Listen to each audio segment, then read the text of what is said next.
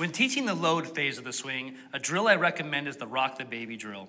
In this drill, you can have your batter get in their stance.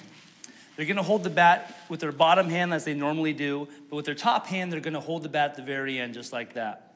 You're gonna have the hitter make sure she makes an L with both elbows, and you're gonna see that she's gonna start the process of the rocking the baby with her shoulders going up and down. You're also gonna notice that the knob of the bat is going back and forth from the catcher to the pitcher. This is the proper way to do rock the baby and to get our shoulders activated in the load. Some of the things you want to notice is if you see your hitters going across their body with this load, it shows that their shoulders are not properly working. We don't want to see that twisting. We really want to see that rocking the baby momentum. Another thing to look for in your hitters is to see if they use kind of arms where they just swing their arms, they get their arms extended, and there's not a lot of rhythm to their swing. If you notice, her shoulders are really not changing plane.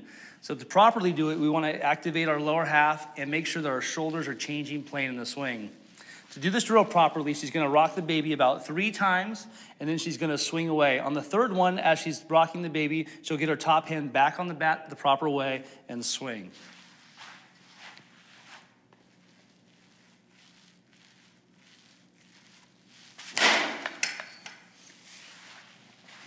Let's try it one more time. And you're going to notice his backhand is holding the bat back here. He's got his bottom hand on just right. You're going to watch his shoulders very carefully. You're going to see this good rocking the baby momentum. He's going to get a couple rocks in, and then he's going to swing away.